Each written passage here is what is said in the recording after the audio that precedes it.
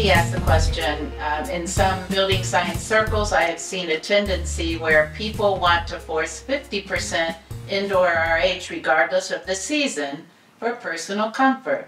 Is this still poor practice, even if using a perfect wall design in a new building? Well, there's no correlation for 50% for comfort or for health. But if somebody wants 50%, we could make it work with the perfect wall and the perfect roof and the perfect foundation. Okay, hospitals are maintained at 50% relative humidity. Art galleries are maintained at 50% relative humidity. Data processing centers are maintained at 50% relative humidity. We try to reduce the relative humidity in indoor swimming pools to 50%. Those are the common places where we're talking about 50%.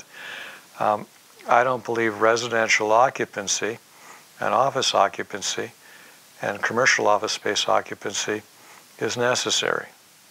And nor do I believe it from a health perspective based on the latest work, based on Stephanie Taylor's work. But hey, you know, when somebody says the art gallery's got to be at 50%, I get it.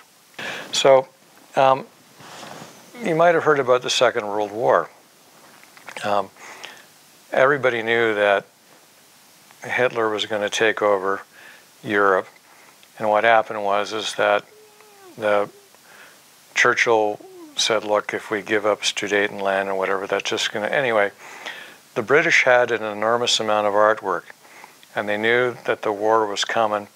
So in 1939, they put most of their important artwork, their paintings, in salt mines. And the salt mines were, believe it or not, at 50% relative humidity, 75 degrees Fahrenheit. And they were in the salt mines until 1948. And so from 1939 until 1948, the artwork was maintained under those constant conditions. And the art historians were absolutely amazed and impressed at, oh my God, this is the perfect condition for artwork. So that's where the artwork, 50% relative humidity, 75 degrees Fahrenheit came from. Believe it or not, the Smithsonian doesn't agree with that. They actually did different research and found that it could be as low as 35 or 40% as long as it was constant. So the Europeans have a different requirement for what's optimal for an art gallery than the Smithsonian. And what I'm trying to get at is the Smithsonian is believable because they actually did research.